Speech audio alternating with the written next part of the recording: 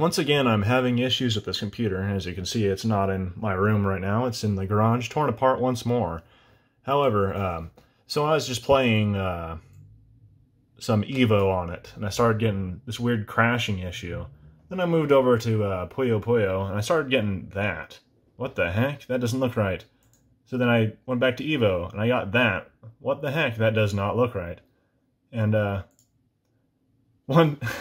yeah, that. So anyway, I got this with my capture device. It started doing that crap. I tried putting a different CPU in there. I put in a 33 megahertz DX CPU in there just to see if it was the CPU. So I didn't really want to start digging into it again. Of course, that didn't work, and it gave me that. And I'm not sure what the heck. So another thing that was noticed is that when I start it up, you can hold down 4 different keys. It's like, well, one of them I can't even say, so I'm not even going to bother, but it shows you the CPU and the clock. So as you can see, my memory is I took the expansion board out. My memory is 640K and 3 megabytes of upper memory, I guess you could say. But it was pointed out to me that my model here, which is this one right here, is supposed to have 5.6 megabytes, so 5 megabytes with 640K. And obviously that's not what I'm getting. So I'm getting some sort of memory issue, and that's kind of a problem. So with the aid of some people on Discord that are more knowledgeable than I am, I have figured out what the problem is. There's a blog on the internet, I can't really, it's jamarcade.net, where he repairs an AP2. And he had the same problem as me, apparently. And this was found by someone on Discord. It's doing the same thing mine is doing.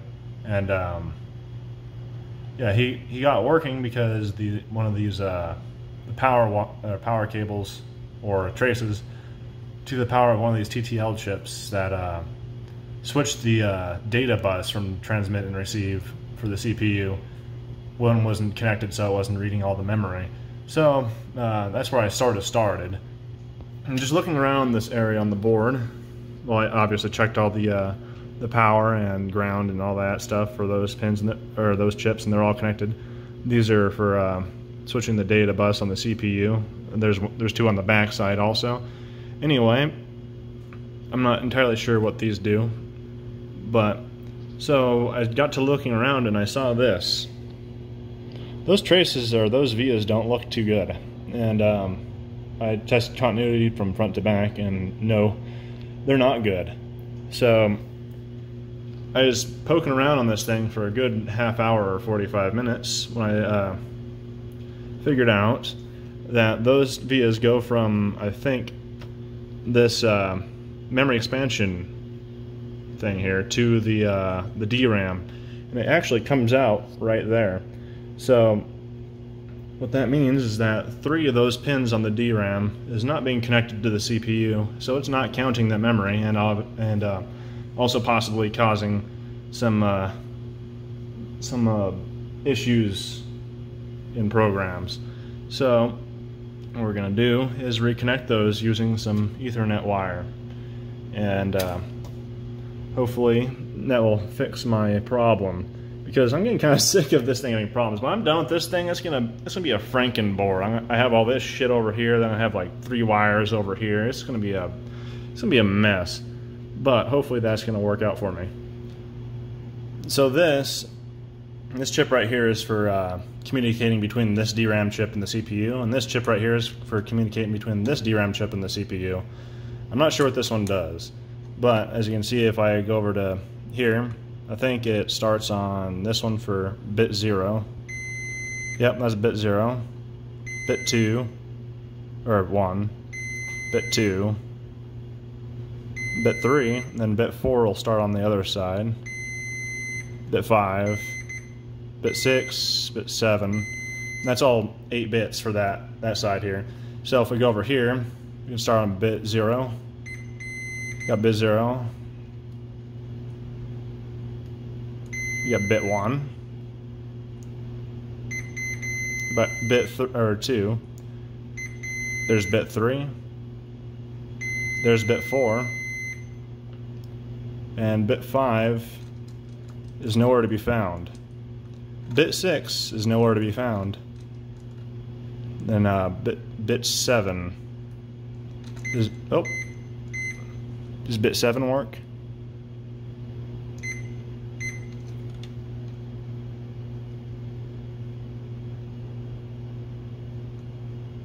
No? Bit 7 doesn't work. Bit 6 doesn't work. Bit 5 doesn't work. Uh-oh. My demonstration is falling apart.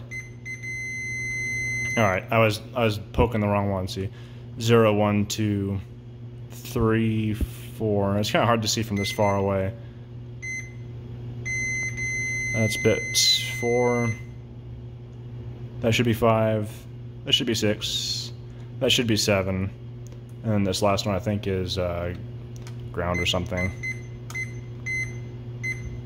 Well, not ground, it's common or whatever. So I'm gonna attempt to solder bits on this DRAM chip that got this trace is damaged by this capacitor that leaked.